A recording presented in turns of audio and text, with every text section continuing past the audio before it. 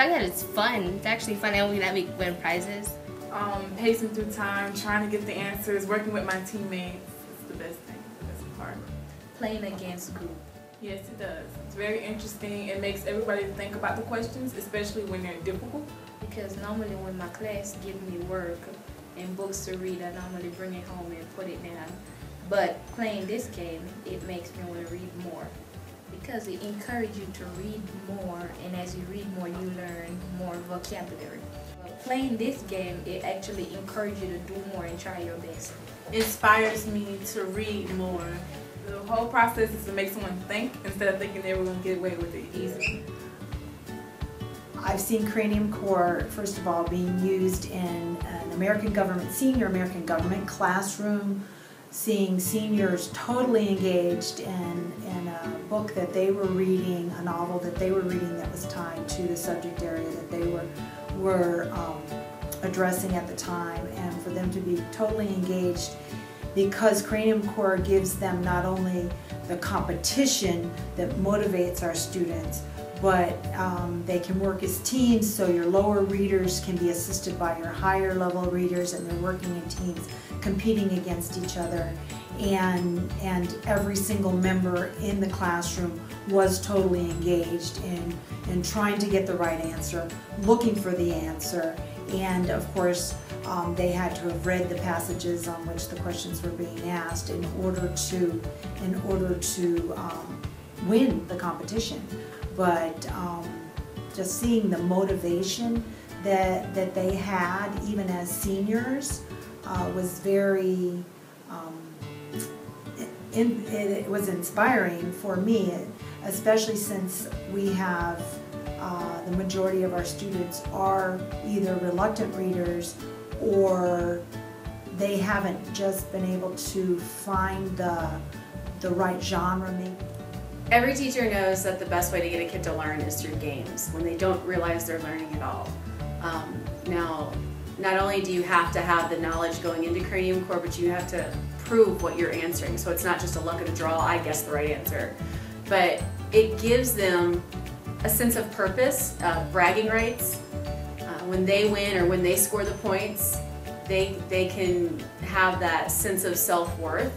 ATs, ACTs, FCAT, Common Core, all of that is based off of higher order questions, textual evidence.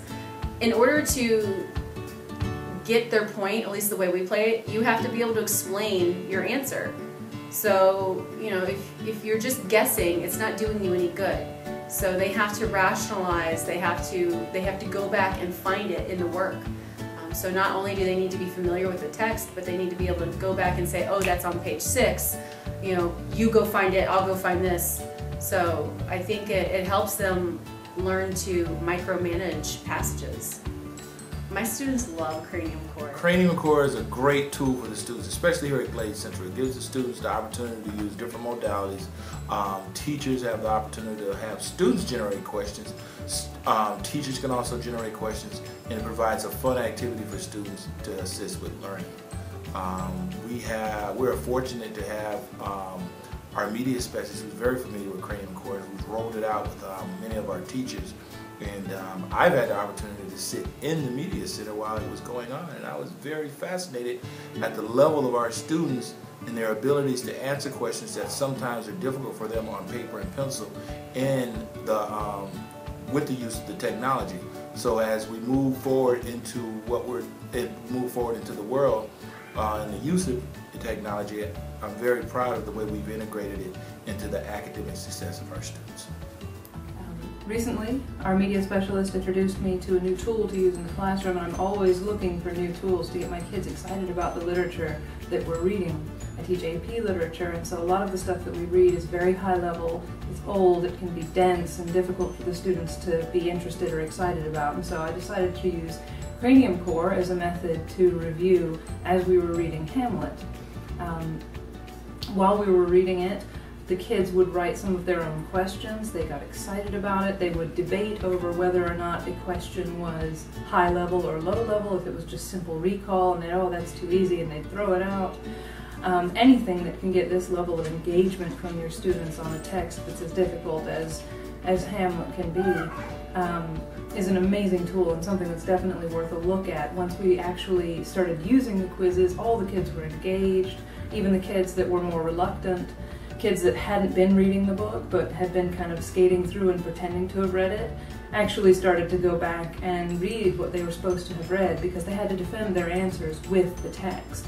So it was a great way to get kids actually to read what they were supposed to be reading. So as I said, it's an amazing tool. It's worth looking at in any discipline, not just English, but again, if it can get a kid interested in Shakespeare, it can get them interested in just about anything.